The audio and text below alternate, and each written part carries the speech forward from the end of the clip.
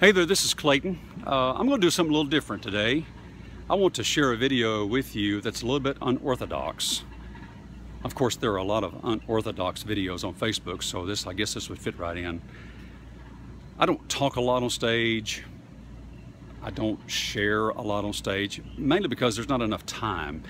We have to get the songs in that we need to sing, and people don't like a lot of talking, if you will. So, never really shared my story.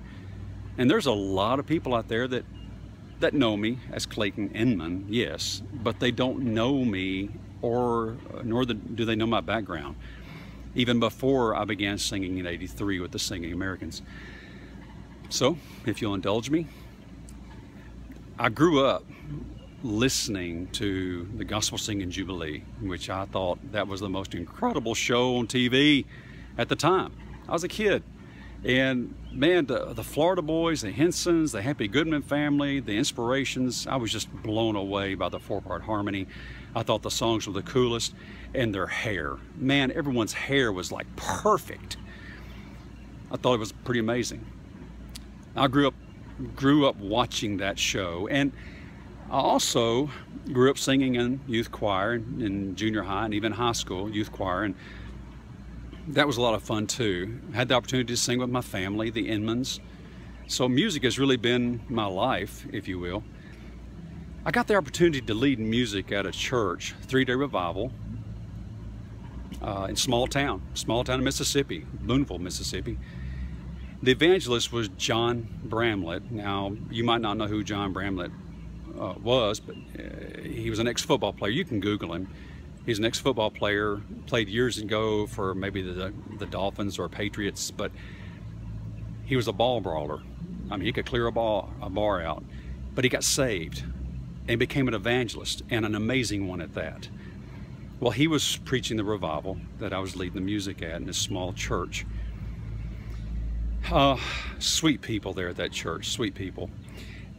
Well, the first night went exactly the way it was supposed to go, exactly the way the bulletin said it was supposed to go. The second night, man, he finished preaching, and even during the sermon, man, I felt such a conviction on my life, because I realized that, man, I had not received Christ. I've never been saved, never accepted Him.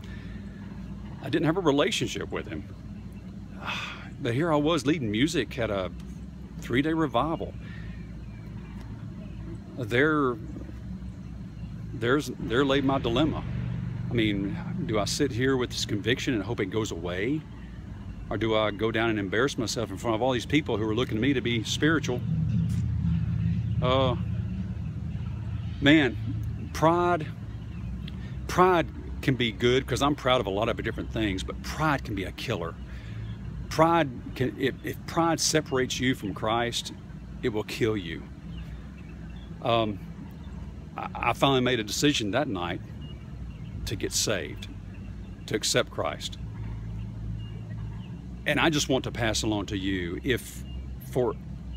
I don't care what your status is. I don't care if you're a big wig in a community. I don't care if you have a big position in a church.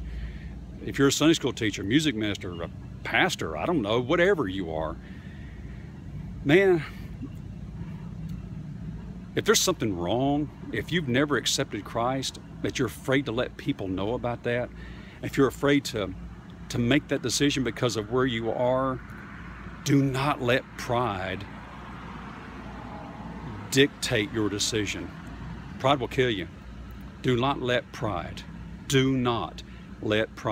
separate you from a relationship with Jesus Christ. See you.